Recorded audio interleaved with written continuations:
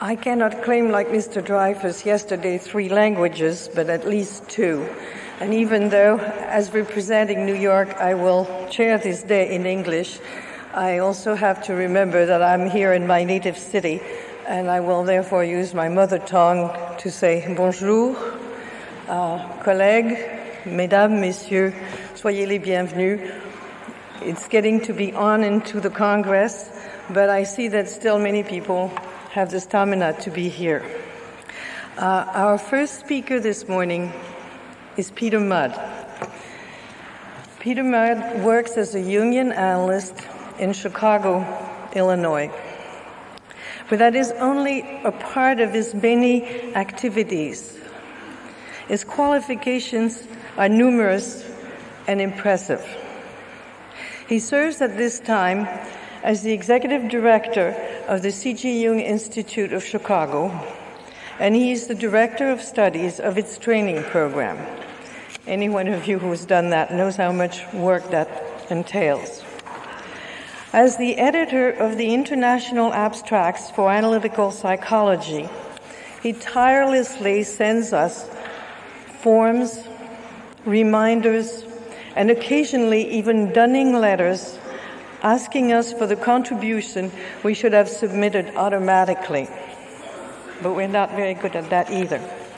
He's a highly organized and organizing person. I have always found it a pleasure to serve on any committee with him. His clarity and his grasp of the issues are priceless, and he always seems to be prepared. More relevant, however, to his topic and the theme of his paper today is the fact that Peter, for several years, worked in a hospice where he administered a service and also counseled patients and families, an experience that qualifies him especially well to speak to us today on the dark self, death as a transferential factor. Peter Mudd.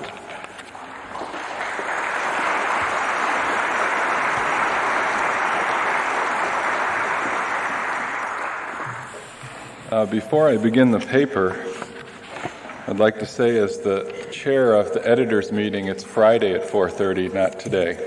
Don't come today.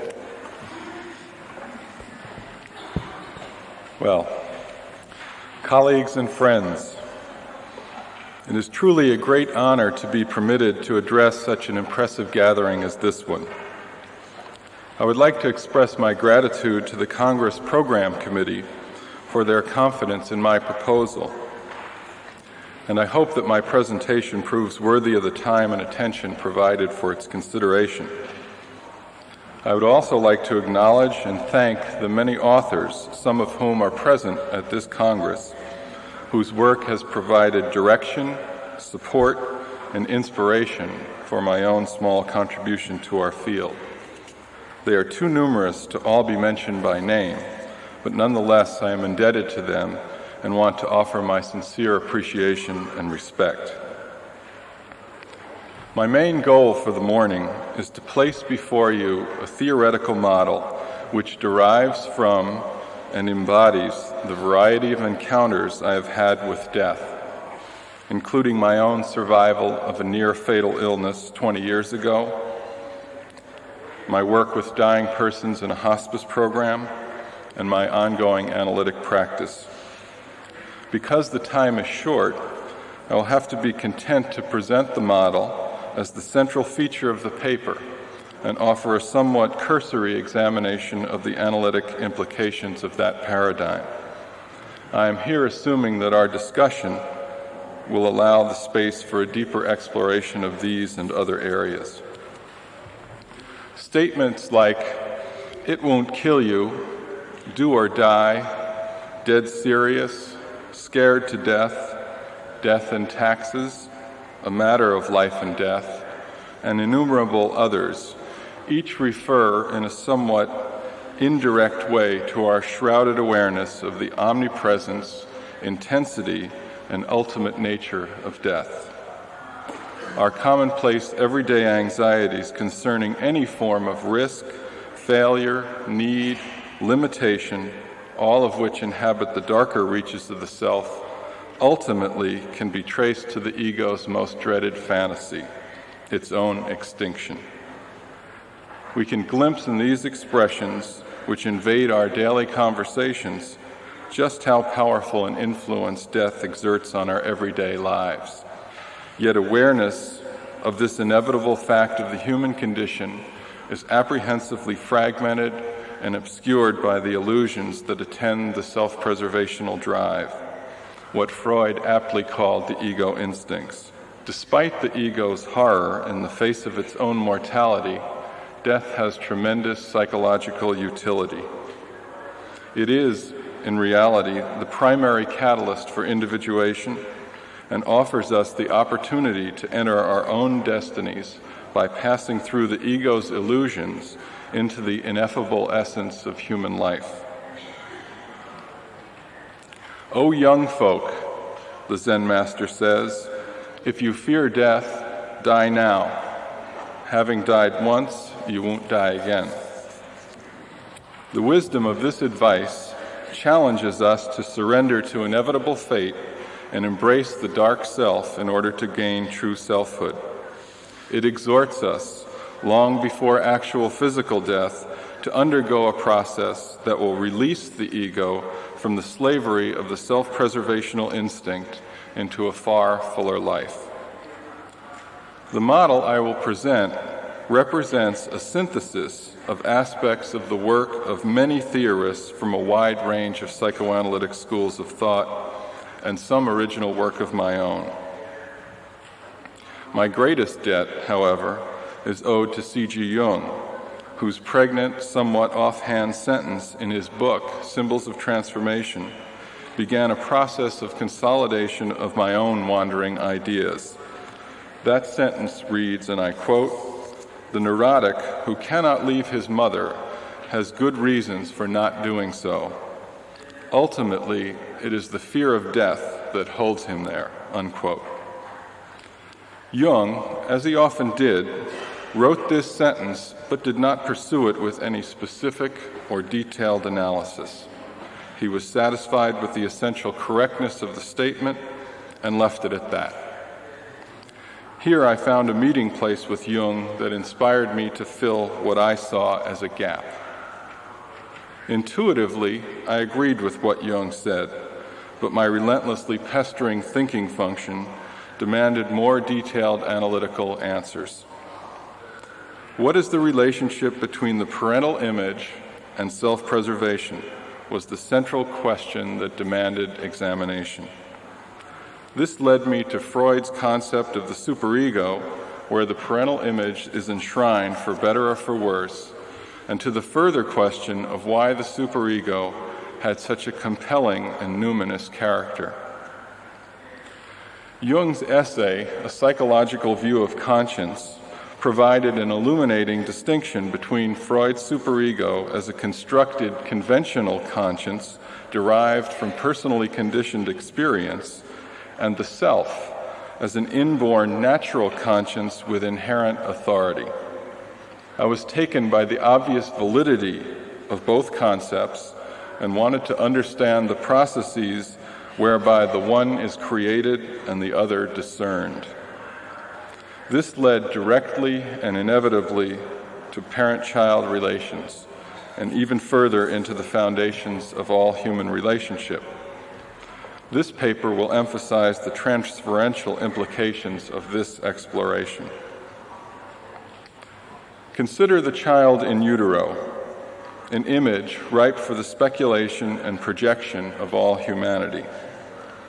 An image so powerful that it occupies a central position in nearly every mythological and religious system and serves as one of the most poignant symbols of human potential and hope. This image serves as the starting point for my own theory-building efforts as well. As a kind of caveat, let me say that the words, ideas, and diagrams that follow are presented as a general paradigm for conceptualizing experience. I concede, in fact I insist from the outset, that infinite variations are both possible and probable because each individuation process is by definition unique. Yet I also contend that individuation unfolds within an archetypal context that inherently assigns a quality of fundamental sameness to each unique process. The pattern I will outline is imagined as taking place within the normal range of pregnancy, birth, and developmental experience, and is viewed as entirely natural and non-pathological. It is a description of the interior, detailed workings of Jung's general remark about the fear of death.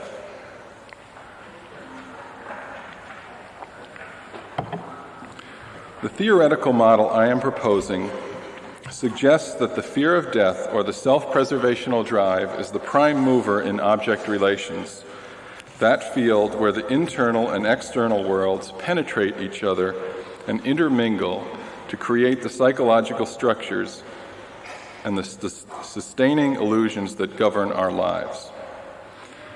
Identity, or what Jungians call persona, and its fraternal twin, the shadow, as well as the constructed conscience, which Freud termed the superego, are all spawned by the ego's struggle with the paradoxical nature of the self, the light and dark of life and death.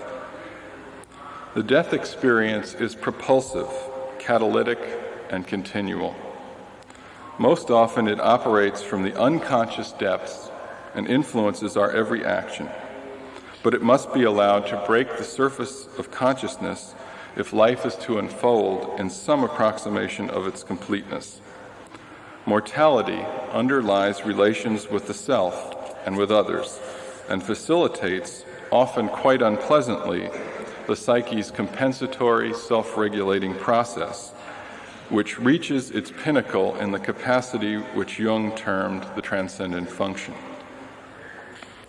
I will propose to you that the transcendent function is built on the prototypical experience of living through the threat of physical death and is nothing short of the ego's achieved capacity to repeatedly die an ongoing series of conscious, voluntary, psychological deaths in service of individuation.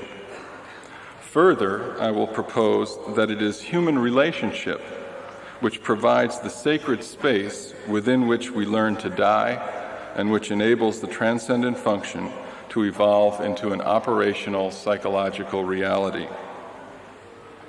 Nowhere is this more true than in the analytic relationship. I want now to outline and illustrate in some detail the archetypal pattern which promotes and contains this process. Could we have the first slide and bring the lights down now, please?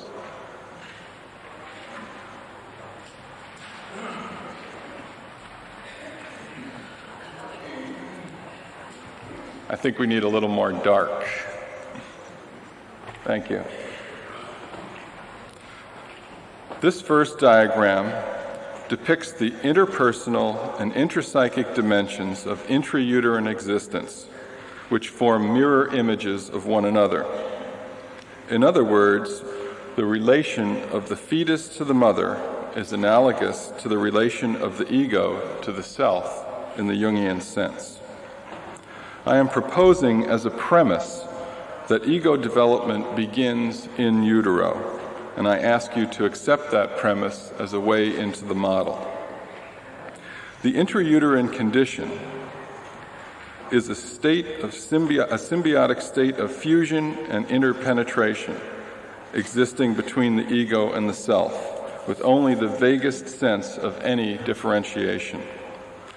This interpenetration is represented by the dotted line, which defines the hazy boundaries of the ego. This relationship is quite similar to Stanislav Grof's basic perinatal matrix number 1, as outlined in his book Realms of the Human Unconscious, with the crucial distinction that Grof does not utilize Jung's notion of self as a central organizing and containing agency. It is also related to Fordham's idea of original self. This stage of ego life is characterized by qualities of relative blissfulness effortlessness, and omnipotence, because the distinction between ego and self is nearly non-existence. Feeding, holding, and waste management, life support systems, are all totally automatic processes provided by the mother, and their automatic character creates the paradise-like nature of the womb as the Garden of Eden. We have the next slide, please. Diagram 2 depicts the changes in this state as pregnancy progresses. The steadily shrinking amount of space, the increasing development of the child's physical, sensory, and mental capacities, and the normal impingements of pregnancy induced by the various forms of maternal stress mutually interact to steadily narrow the symbiotic openings in the boundary of the prenatal ego. As these openings close, the process gradually creates a dim but growing sense of separation. In other words, the ego feels progressively acted upon, which implies otherness, separateness, and potential independence as well. Next slide, please. Can we have the next slide, please? Thank you. This diagram depicts, much too non-dramatically, the birth process. During the birth process, the prior and slowly decreasing state of cosmic unity is radically shattered. Blissfulness becomes threatening panic and anxiety. Effortlessness becomes an intense struggle for survival. And omnipotence is challenged by a new sense of fragile vulnerability. The mother and child, the ego and self, are propelled apart, and the first basic splitting process, prepared during intrauterine life, explodes into a new intensity, and the fundamental pairs of opposites are fully activated. Among these are life and death, pleasure and pain, hope and despair, and perhaps even good and evil. Birth is the first death experience. The encounter at birth with death as a physical process of extinction is the prototypical experience of ego relativization, which will later become psychologized and, in quotes, remembered as the central emotional feature of the transcendent function. The capacity gained at birth or at other critical points in the life cycle to face and survive the physical threat of death underlies the ability to let go, to change, and to meet destiny. The birth process calls to mind Plato's image of the first humans as described by Aristophanes in the Symposium. These humans, you may recall, were round creatures with 2 heads and 2 sets of limbs who were so content with themselves they felt no need for the favor of the gods, and so neglected their obligations to make proper sacrifice. The gods, in their narcissistic rage, wanted to destroy them for their arrogance, but Zeus saw a more advantageous solution and decided instead to split them in half. The result was, and I quote, "When the work of bisection was complete, it left each half with a desperate yearning for the other, and they ran together and flung their arms around each other's necks and asked for nothing better than to be rolled into one.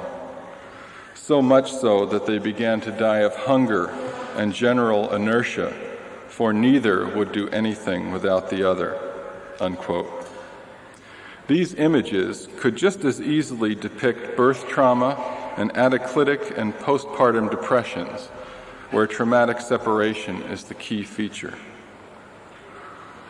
Remembering that intrauterine experience has been hypothesized to be a relatively blissful but gradually diminishing fusion state between ego and self, I would suggest that the unconscious and predominantly somatic recollection of that immortal state is the fundamental underlying experience which structures all subsequent images of goal-oriented striving.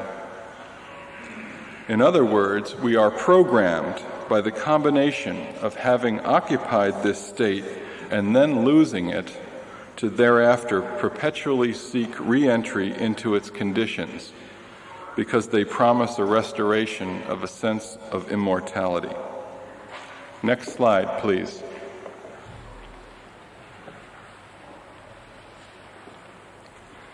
Diagram 4 depicts the partial simulated return to the intrauterine state through an experience of what might be termed the externalized environmental womb. In a kind of yo-yo-like motion, the ego and self separate, retouch, and even intersect, especially at times of satisfying need fulfillment. But with the crucial difference that processes that were once automatic, feeding, holding, waste management, and so on, are now fulfilled according to the level of attention offered by the parents or other caretakers. For better or for worse, the nature of the parent-child relationship will determine the stability and efficiency of the developmental process which Fordham has captured so beautifully in the concept of de-integration.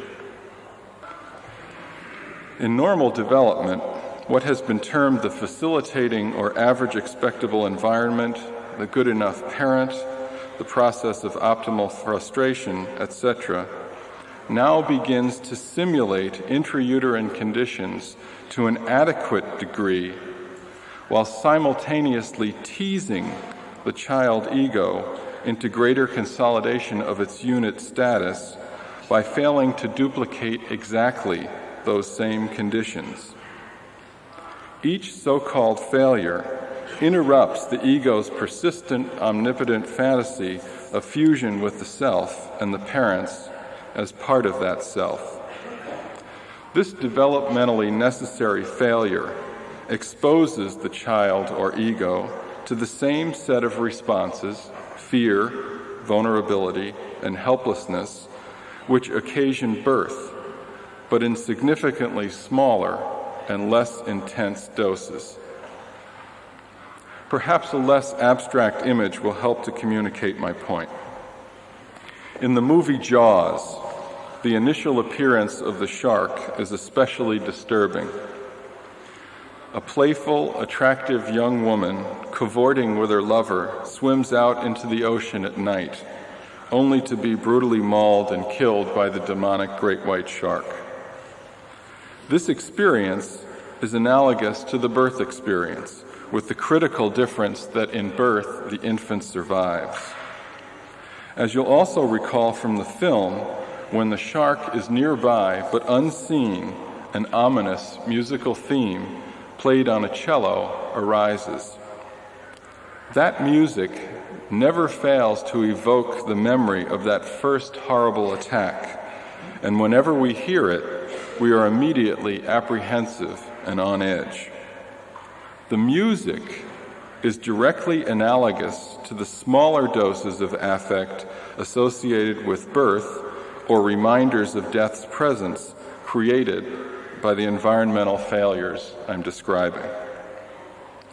The ego re-experiences the presence of death through a process for which I would propose the term somatic intuition, a bodily knowledge or awareness of the presence and possibility of death that promotes an ever-increasing awareness of separation between ego and self and between parent and child. The euphemism, "to know it in your bones," captures this concept well. It occurs to me that much of the recent development and interest in the field of psychotherapeutic bodywork can be traced to this idea of somatic intuition. Somatic intuition is clearly a pre-verbal mode of perception and communication with the self. And bodywork aims to recover the data of that communication. Ultimately, this data is presented within the containing vessel of relationship to a more developed ego that is experientially enabled to come to terms with its impact.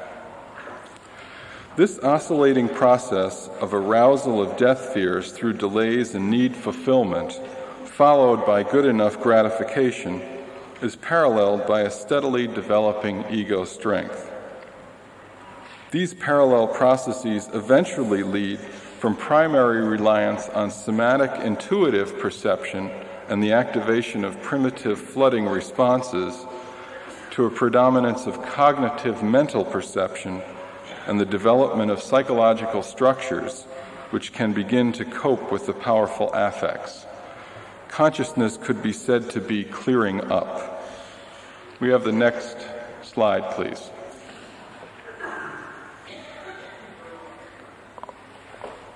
Next slide, please.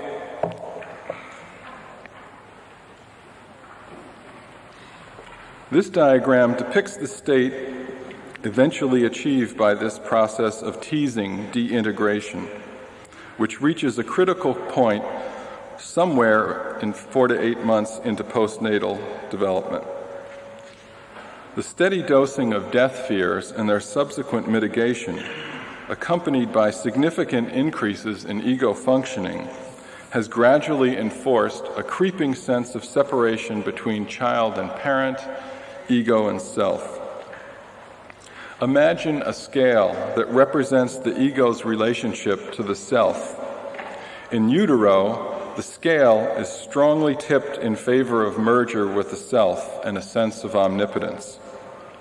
Birth puts a significant weight on the other side, followed by very small but consistently mounting weights added through the so-called failures to exactly duplicate intrauterine conditions.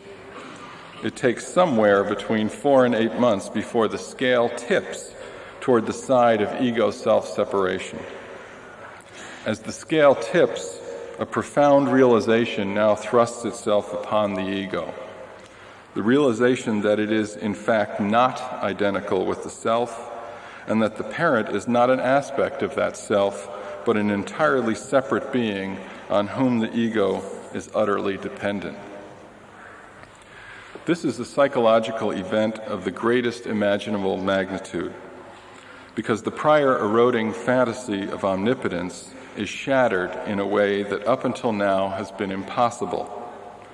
The death fears erupt into a new level of clarified consciousness, and the ego is split away from its identity with the self as in birth, but with a qualitatively different awareness. Ego consciousness has attained a consolidated, clarified mental capacity that results in the firm establishment of I-other relations. The intense anxiety induced by the ego self-division sets off a fundamental archetypal process that encompasses a new level of identity formation, complex building, persona-shadow differentiation, and superego construction. Next slide, please. The loss of identity with the self, experienced in the realization of the I-other nature of relationship, creates something of a panic and leads the ego to seek the security of that omnipotent lost self in order to reestablish the prior balance of the pre-split period. Since the ego has realized that the now separate other is far more powerful, the omnipotent aspect of the self is assigned to and located in that other by projection. In other words, the ego's lost sense of numinous, omnipotent identity with the self is now out there. This is depicted in diagram 6. The parents are essentially deified by virtue of this sacrificial projection of the self, which could be understood as an oscillating projection that is out there more often than it is in here. In other words, out onto the parent more often than it is contained in the child. The deification of the parents and the ego's new, frightening, non-numinous dependent state leads to the child's need to accommodate to the will of these new gods in order to ensure self-preservation. These accommodations, because of their self-preservational efficacy, are internalized or introjected, and through repetitive effectiveness lead to the construction of the superego and other complexes. The numinosity of the self, which is projected into the parents, who are then in turn introjected, contaminates their imagos with a psychological radioactivity that lasts most lifetimes and imparts an enormous sense of authority to those imagos. These internalized parental deities, what Freud called the superego and what I would call the causers, then preside over the development of the persona and shadow and determine in great measure the contents and feeling tones of the complexes. These processes are essentially simultaneous and create what I would term the caused personality. In other words, parental direction becomes divine law and carries with it the threat of death as a consequence for disobedience. The child, affected by the loss of identity with the omnipotent self and its relocation in the parents, becomes a supplicant offering sacrifice to the supreme beings who govern his or her fate. The laws of the gods are carved into the psyche of the child, and his or her obedient conformity becomes manifest in the persona, while disavowed impulses are relegated to the shadow. This act of propitiation buys the benevolence of the gods, and with it an illusion of a share of their immortal status. In a very real sense, the reality of death, by virtue of this sacrifice of self, is pushed deep into the shadow and is overlaid with self-preservational structures that promise protection from death.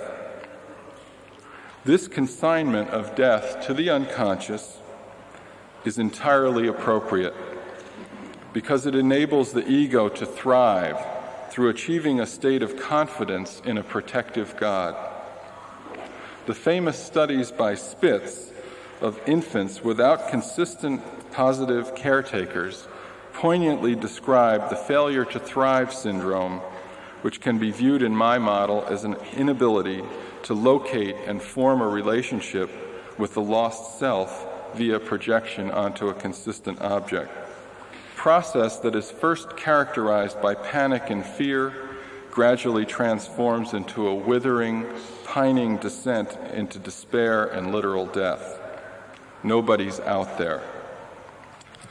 A typical feature of this process of self-projection, which I have encountered many times in practice, is that of orbiting.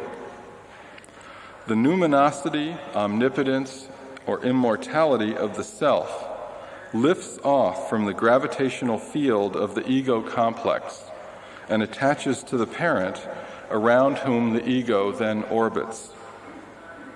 The stability of this orbit and the sense of security it provides is determined by the psychological proximity and empathic concern of the caretakers. This state is what I would term degravitated affiliation, because it describes the interim nature of the ego-self relationship at this stage of development. It is neither here nor there, or it is here and there.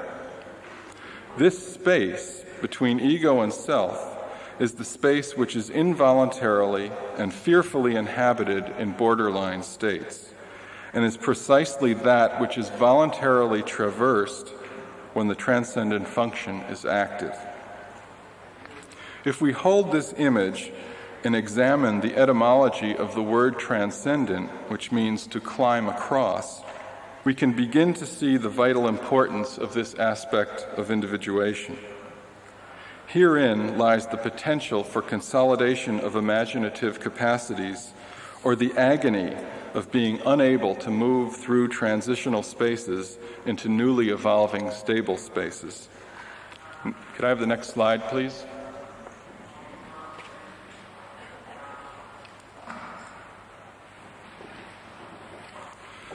This process of sacrificial projection facilitates socialization, ego consolidation, the establishment of adequate defenses, and provides the basis for solid interpersonal relations.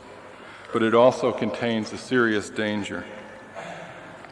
The sacrificial projection of the self can intoxicate a parent when that parent identifies with the numinous, omnipotent aspect of the projection, usually because of his or her own inadequate resolution of this phase of development. The result can be a destructive limitation of the child's developing personality when the as-if self parent does not adequately return the self by dosing it back through processes of mirroring, supporting, and containing the developing child. This is illustrated in the final diagram. This crucial process, which I have termed the stable dosing response, means a consistent and continual reinstallation of the projected self into the child. Another way of imagining this process is as a feedback loop, where the child projects the self onto the parent, and the parent feeds it back to the child in proportion to what the child can integrate. Kohut describes a related process as transmuting internalization. The key here is to gauge the dose properly.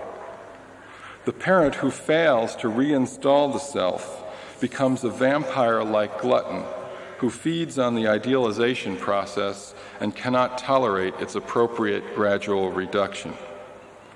This, of course, is a danger in analytic practice as well, because projection of the self is the most fundamental element in the transference relationship. The true self is thus obscured, and the development of a stable ego-self axis is retarded. This negative process leads to serious disruption of the self-regulative element in the psyche and frustrates the eventual activation and consolidation of the transcendent function. The vampire parent or analyst undermines the development of a personality with a coherent internal organizing center by refusing to relinquish the claim to be the source of life and death. A crippling, addictive dependency on a projected, externalized center is thus set in motion. This denies the ego access to the fullness of the self and usurps the self's innate right and ability to activate and direct the unique individuation of this particular child or analysand. This parental theft of the self's authority offers new psychological meaning for the motivation for the first commandment. I am the Lord thy God, thou shalt not have strange gods before me. The parent has become a false idol, not unlike Aaron's golden calf, whose image offered an assurance, albeit a false one, of self-preservation in the anxiety created by the absence of Moses during his visit to Sinai. This model of the false god, the external self who promises immortality in return for continual sacrifice and compliance, is the pattern which underlies all relationship. The process which facilitates the building of critically necessary psychological structures is essential to the healthy development of all human beings, and it is only the degree to which we recognize, intuitively or otherwise, the nature of this dynamic that differentiates pathology from health. The parent who feasts on the self-projection engenders conflict and inner division, because the true self of the child is obscured by the controls of the inflated parental image. The self's regulatory function of compensation, invoking the first commandment, will attack the false gods internally and constellate rebellion through an energized shadow. This process then leads the ego to a bewildering multitude of conflicting impulses and responses which undermine genuine stability and hamper the efficiency of deintegration and adaptation. Quite frequently, this process leads to a rigidified clinging to the persona whose enactment is demanded by the self-preservational instinct, and to an inappropriate reinforcement of the defenses protecting it. This is because the shadow contents and impulses activated by the self's compensating function are associated with death and revive the powerful, terrifying affects that reside in the shadow. A vicious circle is set in motion that stunts the movement of individuation and produces a one-dimensional caused personality bound by a rigid ideology. In these cases, as Jung repeatedly warns us, the source of this tragic process is the unconscious, unlived lives of the parents, which are projected into the children for fulfillment. This vicious circle is what could be called individuation by proxy or individuation by annexation. The child is essentially appropriated as a psychological surrogate or stand-in who lives out some aspect of the parental self. These unlived lives almost always turn out to be elements of the parental self that were consigned to the shadow by the very same dynamics which are now visited upon their children's psyches. As the Bible says, the fathers taste of sour grapes, but the children grit their teeth. When parents assume an attitude that I would characterize as custodial, they rely less on this dictator style of child rearing by annexation. This means the development of a less perfect child in favor of a more complete child. It eventually means a more imaginative, self-reliant person instead of a precisely trained, compliant individual whose soulfulness is buried under the defensive structures of self-preservation. This relationship with the vampire or false god results from the mishandling of the stage of degravitated affiliation and orbiting.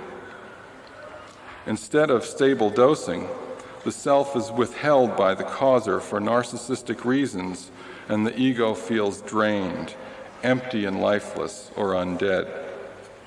Often the image of uncontrolled bleeding or blood transfusion appears in the dreams and fantasies of persons who have suffered this fate. In the analytical relationship, this appears in the transference as symbiotic dependency, idealization, deification, or negatively as profound hatred, fear, or resistance. And often it is mediated through issues around the fee and the availability of the analyst. Intense feelings of fear, panic, despair, and longing for merger often occasion the end of the hour and are particularly pronounced around times of extended separation such as vacations. What is being experienced is the fear of the lethal aspect of the self, death, constellated by the absence of the self-object. Fantasies and dreams of uncontrolled floating, being in orbit in outer space with no means of re-entry to Earth's gravity, which reminds me of Harry Wilmer's patient's dream in the first presentation, and the emergence of a kind of time disorder where the individual feels trapped in a negative eternity or liminal hell, often herald the dreaded arrival of the dark self. These imaginings attempt to portray to the ego its own situation. But because the ego does not possess a developed symbolic capacity, it is merely terrorized by the images. It is clear that there is a profound correlation between the quality of the so-called causers and the nature of the caused personality.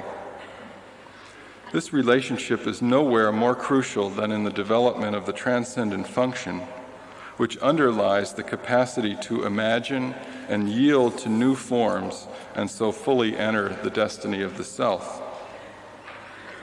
As I said earlier, the transcendent function, in my opinion, is the capacity to die because it requires the suspension of the exclusivity of structures which come into existence carrying the promise of self-preservation. If the nature of the causers is overly authoritarian and one-dimensional, the caused personality will resist suspension of this primacy, and the transcendent function will remain latent. Without the transcendent function as an operational psychological reality, the fear of death or the dark self will persist as the ruling principle, mediated through the superego.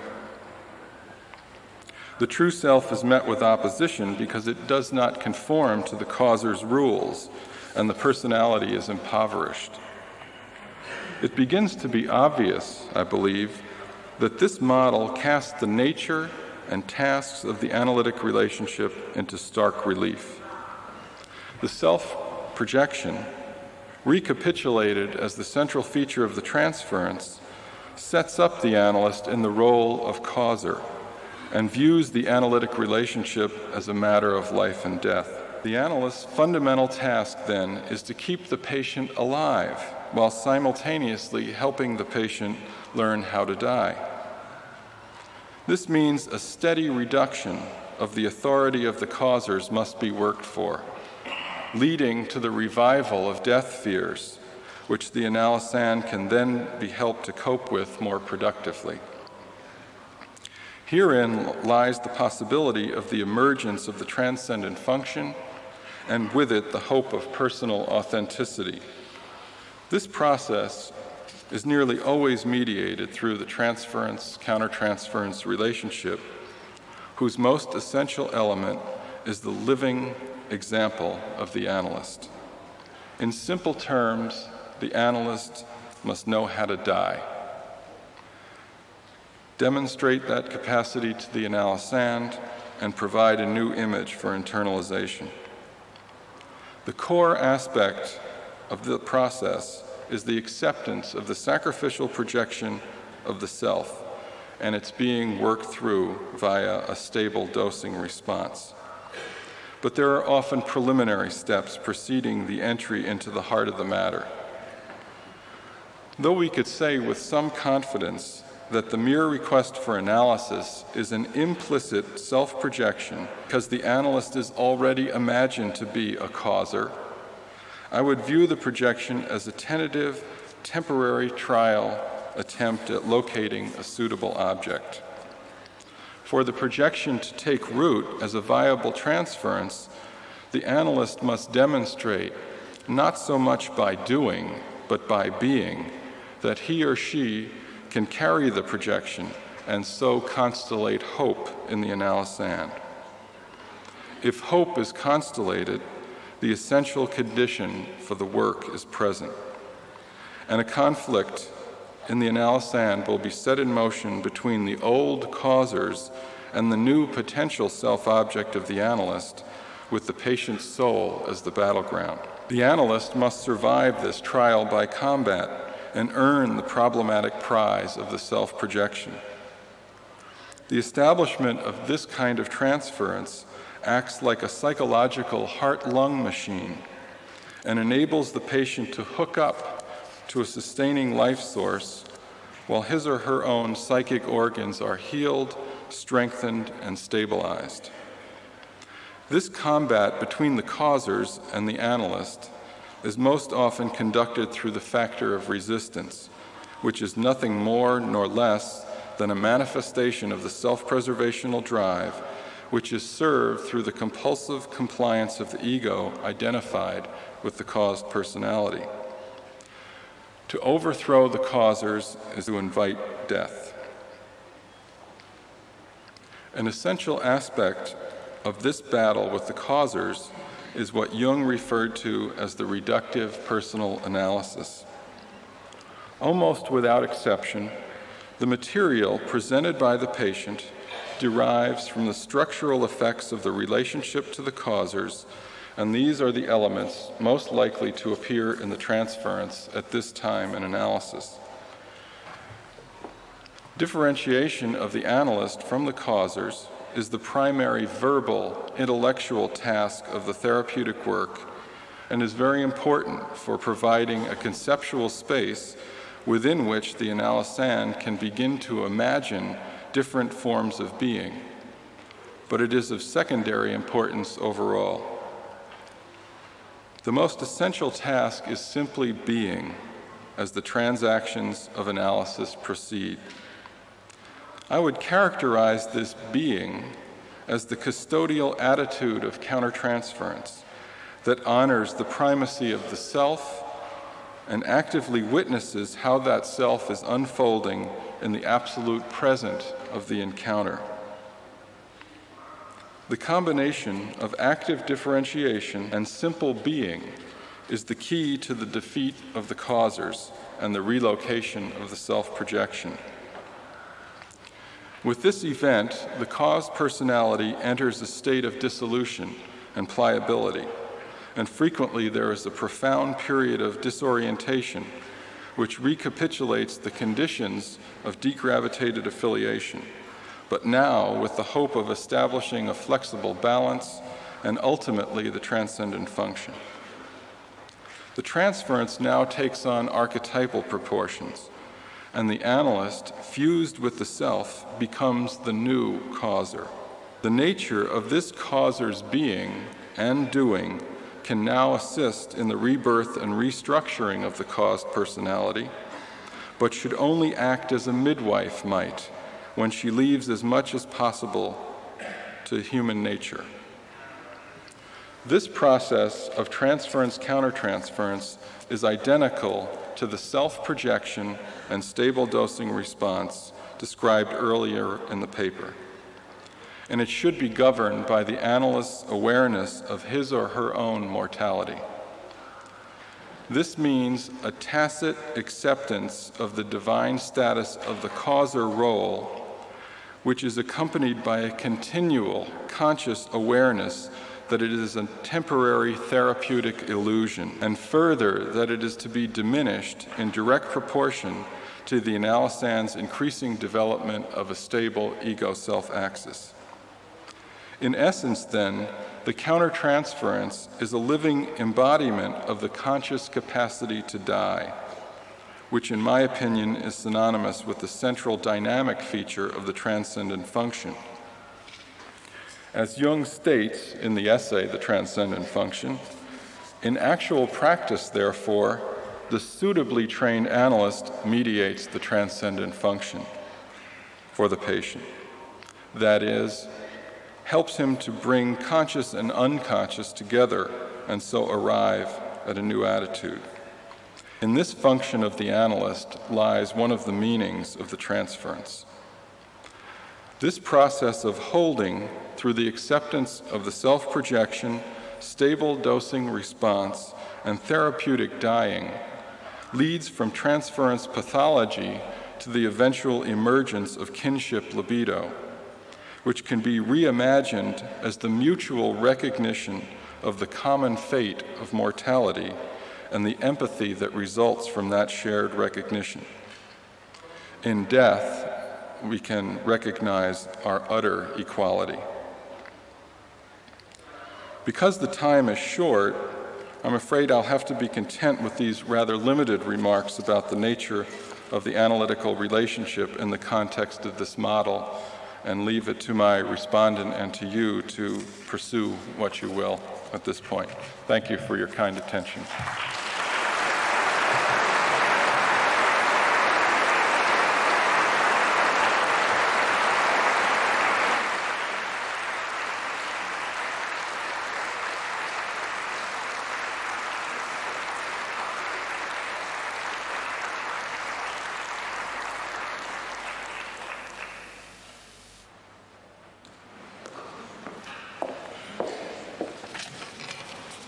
Est-ce que vous pourriez rallumer les lumières de la salle par derrière, s'il vous plaît? Merci bien. To respond to Peter Mudd's paper today is David Tresan. David Tresan is a physician, but he didn't start out earlier in life intending to be a physician. He started as a student of literature, French literature, as a matter of fact, with a special fondness for Bossuet. Any one of you who's read Bossuet will appreciate that. Interestingly enough, he and Peter have, and experience similar, if not common, in that each of them chose to go and spend 1 year abroad during their studies in college. Peter went to Italy and David came to France, as they both needed to test and touch another aspect of civilization. But there was another pull in Dr. Tresan's life, and he did not use the fellowships offered to him to pursue a doctorate in French. He went to medical school instead. He says that it was when he discovered Jung that he could finally bring again together his interests in the humanities and in the healing arts. Dr. Tresan serves at this time on the training committee of the San Francisco Institute, where he specially teaches such subjects as the Kabbalah, religious experience in psychology, and transference and countertransference. As a physician, Dr. Tresan is well acquainted with death in its personal and archetypal aspects, which certainly makes it the right person to respond to a paper on a model of the dark self and death. Dr. Tresan.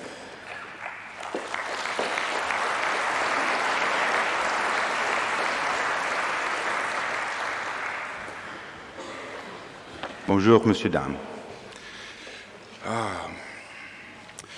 You know, I have to tell you that Peter was gracious enough to send me this paper some time ago, so I've been living with it for quite a while, and you've been living with it for just this morning. It's been a mixed experience because it's been like living with death. And what I want to do in talking to you is not simply coldly dissect what he said, but share some of the experience with you of having lived with this paper over some time. So that's what I want to do. It's difficult, of course, because death is the subject. The first experience I had of this paper was with my feelings. It drew my feelings. And then later engaged my thinking, but the feelings were there for a long time before any thinking came into play. And my feelings responded to the theme of the paper, and the theme of the paper was, no matter how it's dissected, it's that death is the most important thing in life. It's an aggrandizement of death and the importance of death in terms of the development of psychic structure, but it's the aggrandizement of death. It's a paean to death, it's an elegy to death, it speaks of death as the most important thing. And I must tell you that my feelings were outraged and critical. I couldn't get over it. It was very difficult for me, because this is what I was living with. I felt it wasn't right. I didn't want it to be right, but that's what I was living with. Later, my thinking discovered the plot as opposed to the theme, how death creates psychic structure, the mechanism by which that happens. And this I did find interesting and stimulating and even rather elegantly conceived. So I want to talk about the feelings first because that's what I felt first. There were 3 reasons why my feelings were offended. The second reason was that I felt that Peter overvalues death. The third was that I think he misrepresents death in an important aspect. The first reason that my feelings were offended was that Peter has written and delivered a highly theoretical and technical paper, very intellectual, about the most personal and intimate subject in the world, my death, and the consequences of it while I'm alive. Now, mind you, this is not like a lot of death literature in that what is considered is somebody else's death in the mourning process. This says, consider your own death. Think about the extinction of your very self and what is that like, and you have to try that on in order to see what's happening. Now, I know for Peter, this is a personal document, it must be, but he doesn't write it that way, and he doesn't give me any personal material against which to weigh his pronouncements, and so I'm left there doing that. And like Inanna, it's like I have to go down to the underworld by myself and hang on the peg by myself to weigh these pronouncements. When I was about 8 years old, I used to, when I would go to bed, lie in bed and go through some sort of exercise with myself. In this exercise, I would pretend that if one member of my family had to die, and I had to choose who that would be, whom would I choose? It was an excruciating exercise. I would put myself in each person's place, once as the person who was going to die, and once in that person's place as mourner of others. And it was very difficult, and I always ended by choosing myself. It was excruciating to see anybody else that I loved die like that.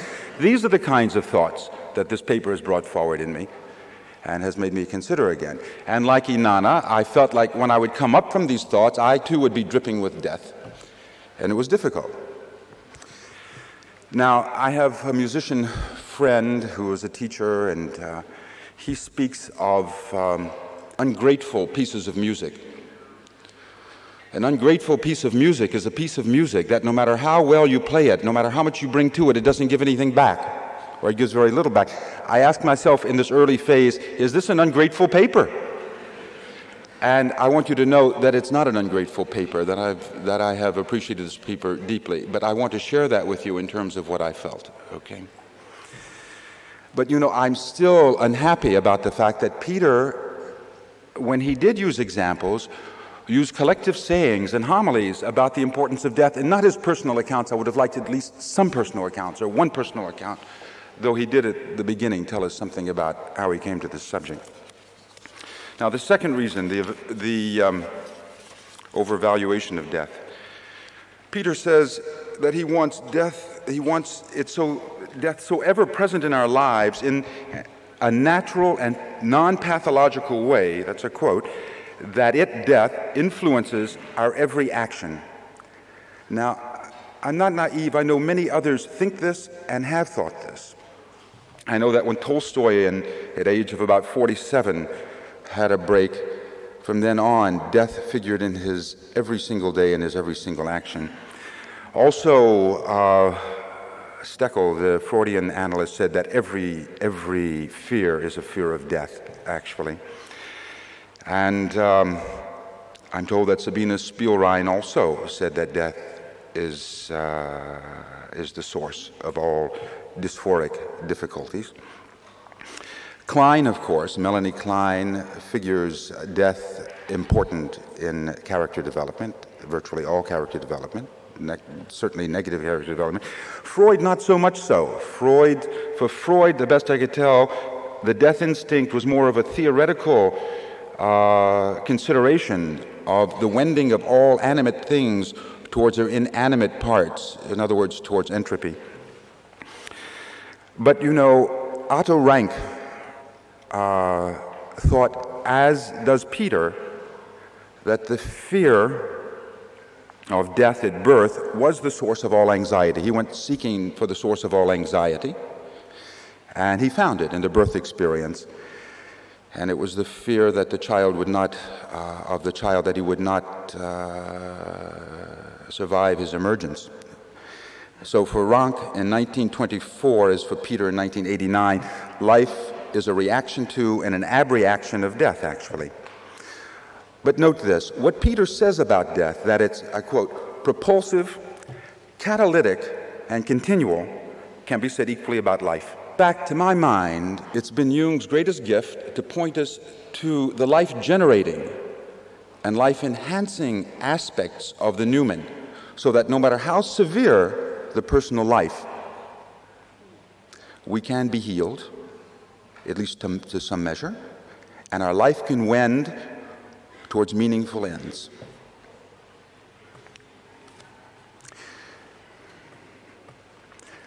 I don't think that birth is even necessarily a primarily negative experience. I've delivered babies, and many, and I see in it le sacre du printemps. I see spring leaping forward. I do not see the terrible disruption of an ideal state. The child can't help it. He's born on something. And I don't think that moderated losses are either adumbrations of death necessarily. I don't think that death is the natural and non-pathological sole determinant of life's course. It is irrefutable that it figures in our destinies, but I think it's equally true that the life force sui generis animates us and drives us to consciousness as well. It's a matter of two opposites, and of a glass both half full and half empty. Now, thirdly, I think Peter misrepresents death in the matter of affective tone. Even the term dark self in the title of this paper suggests, as it usually does, a decidedly evil connotation. I don't think that life is naturally played in a minor key and dominated by fear. An aside, Peter's musical allusion to the single cello in Jaws made me think of Messiaen's Quatuor pour la fin du temps. Now, this is the quartet for the end of time that he wrote while in a stalag. I think it was in 1943, and it was played on broken instruments. The third movement, there are four movements, the third movement is called Abîme des oiseaux, the abyss of the birds. And indeed, it's strange and plaintive and otherworldly and difficult. Da, da, da, da, dum. I had to do that for the interpreters.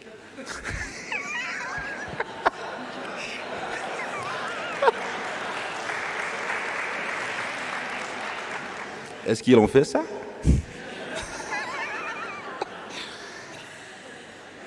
At any rate, even in the midst of this, about 1/5 into the piece, the birds come in, and they sing. They're a little strange, but the birds are still singing.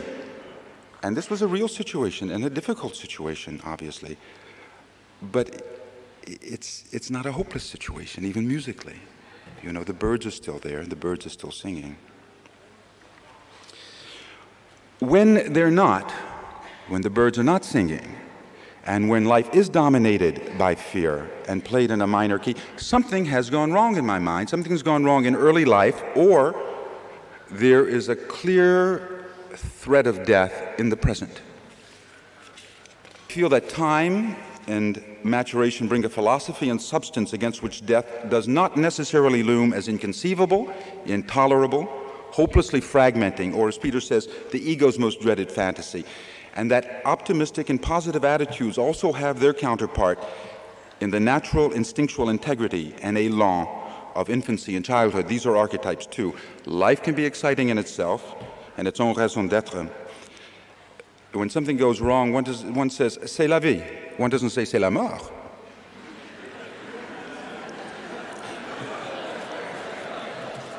Now, listen, let me say something to you. I'm not combating the paper here because we have a common enemy, and it is death. Peter is approximating himself to death, espousing it intellectually. I'm combating it and distancing myself emotionally. So, I mean, take your pick. I mean, we have to deal with it. It's a difficult thing to deal with, even if you're not in Paris in September, or August as it still is, you know. It's very difficult. Okay, enough feeling to the thinking, okay? In fairness to Peter, this paper is not just about death as a dominating factor. That's the personal test of it for me. It's about death and the fear of it as the catalyst for the formation of psychic structures, and especially the transcendent function. Now, let me cite his thesis as I understand it. He speaks of a succession of subjective losses of self, be they in the self or in self objects, from birth on. Losses that are intolerable because they are analogies or representations of death.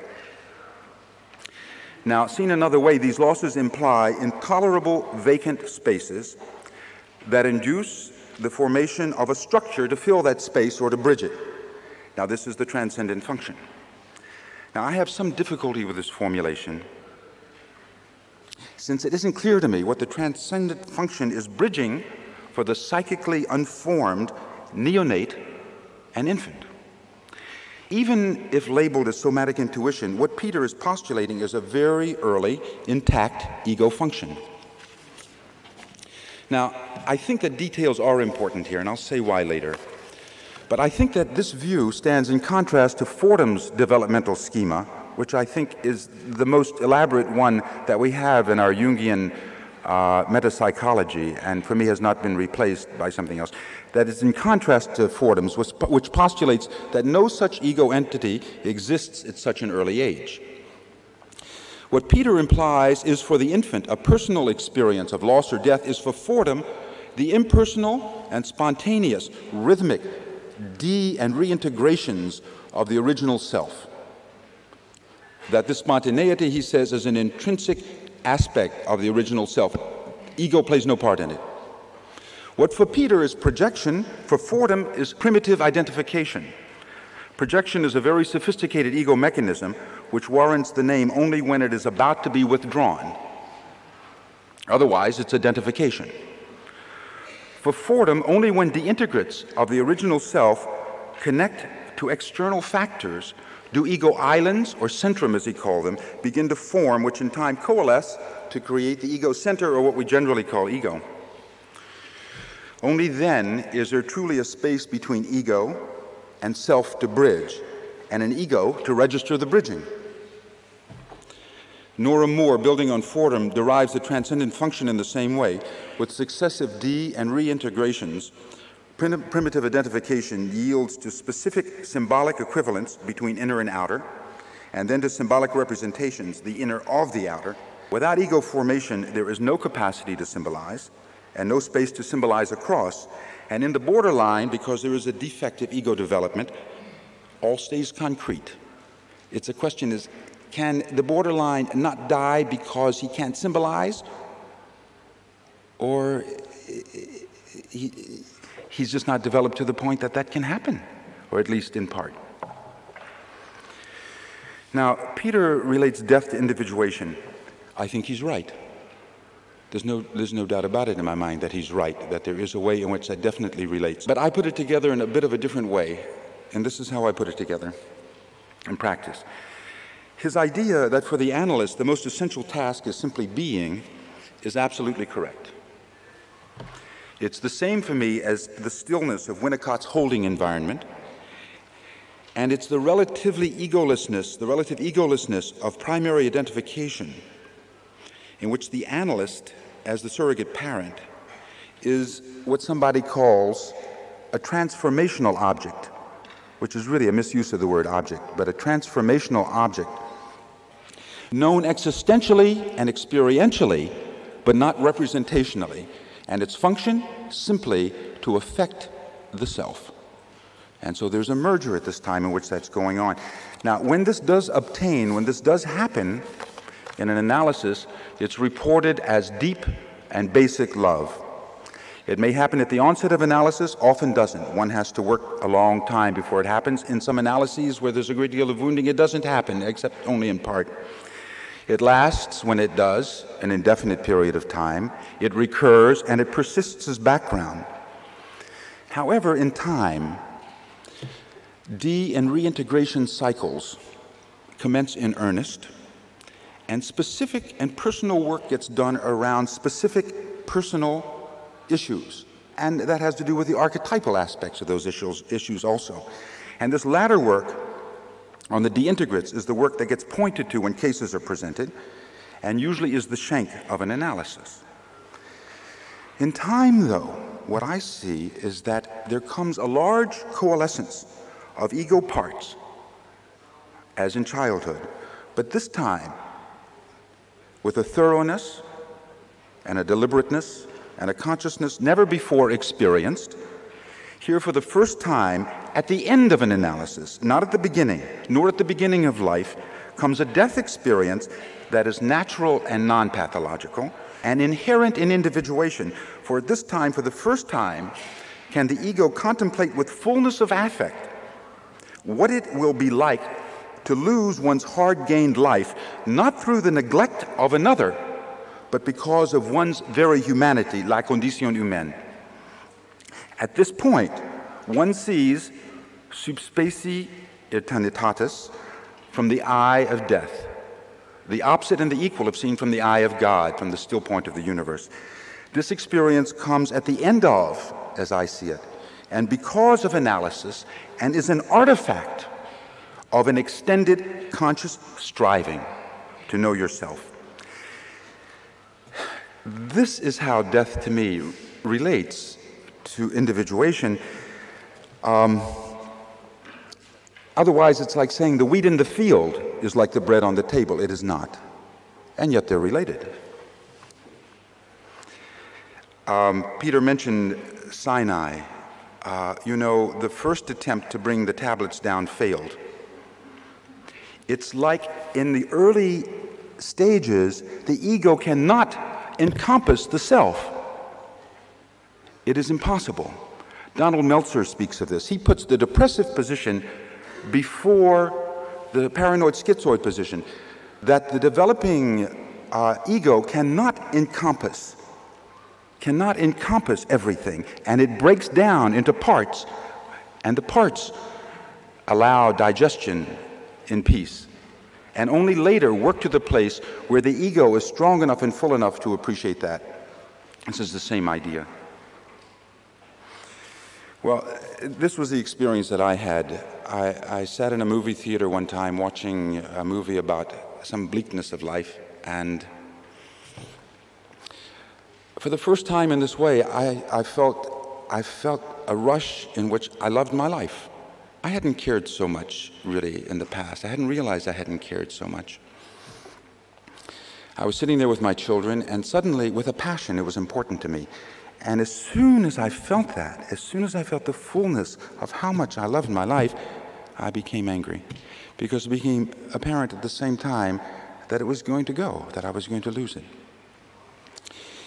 And in rapid moments, I flared with some anger at my analyst. I felt like he had tricked me, in which case he was the causer who had tricked me. And that passed very fast. I somehow was able to accept in that moment, though I'm sure it was because of the many years of analysis, and this was towards the end of my analysis, it passed very fast, and I accepted the fact of the passion of my life and loving it, and I accepted the fact that it would go. And my analyst, as I reflected on it for this paper, at that time, he was Tiresias, he was the Sphinx, he was just another person who was going to die too, looking on. Now, Rank knew all about this. At one point, he had the idea of setting a date for termination early in each analysis in order to accelerate this experience. He gave that up. But he thought if he could do that, one could have that experience in toto. Now, Peter suggests that a person can help this process along by actively espousing imaginal death. Is this possible? Well, first of all, it's damned hard to do. It's very difficult to do this. It's like doing a self-analysis in a way. It's very difficult, at least for me, Peter, to do that. I can hardly get into it before my mind wants to go to something else. But to be authentic, it seems to me, the death experiences need to come as a timely part of the overall process of development. And like any technique, this may or may not work, or it may work sometimes. Now, as for Peter's overall theory, if we grant him the possibility that deintegration is a kind of death and has dysphoric affects that the ego will remember in time, and he does speak of that. The ego will remember when it comes into self-consciousness. Then his theory works and truly is elegantly coherent.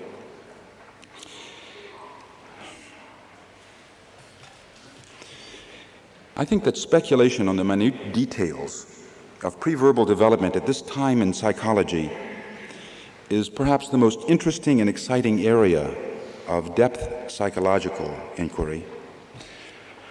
Although it's difficult, if not impossible, to use direct observation to prove what is subjectively true for the infant, it's of the greatest importance that theories be formulated so that we can attempt to understand otherwise baffling psychic states that come up in analysis, and also commonplace nonverbal reconstructions that get in the way of what we think should be going on in analysis.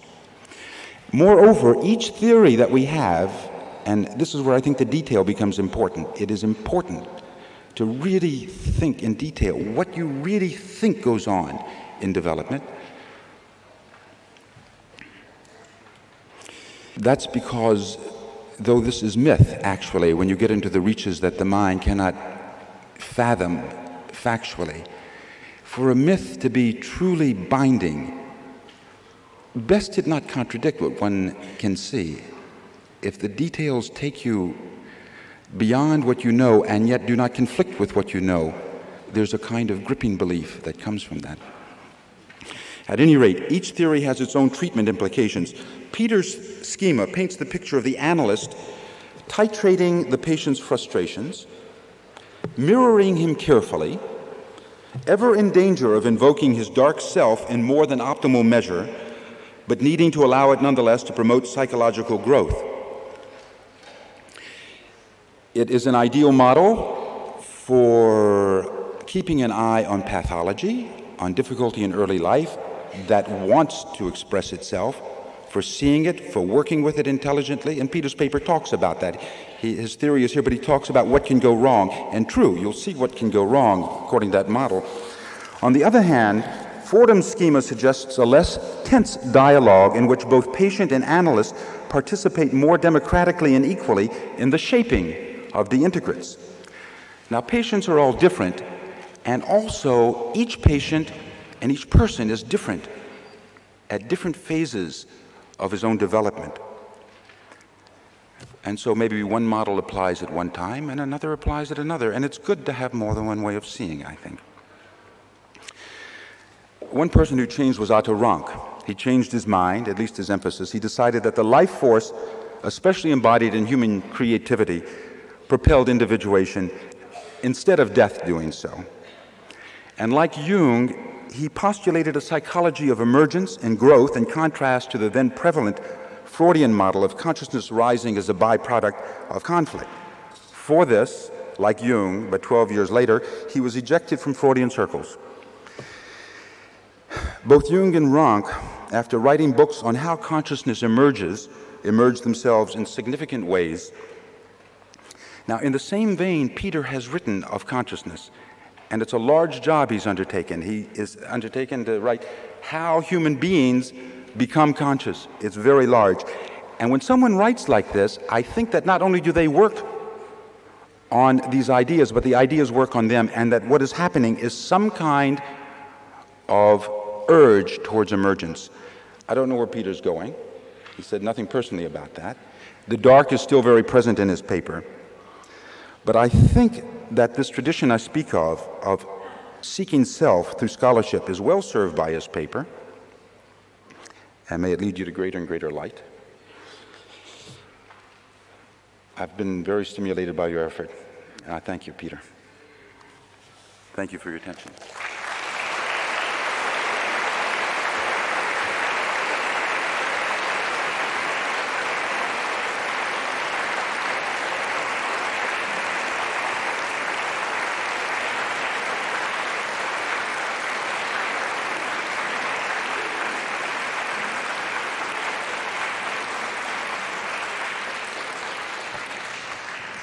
I'm afraid that the time has run out and we will not have time for questions from the floor.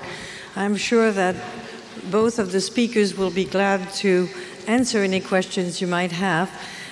But my sense in listening to them this morning is they have just begun a dialogue, which is probably going to go on, if not between them, at least within them, for a long time to come. Maybe you should go out to lunch together. Back at 11 o'clock.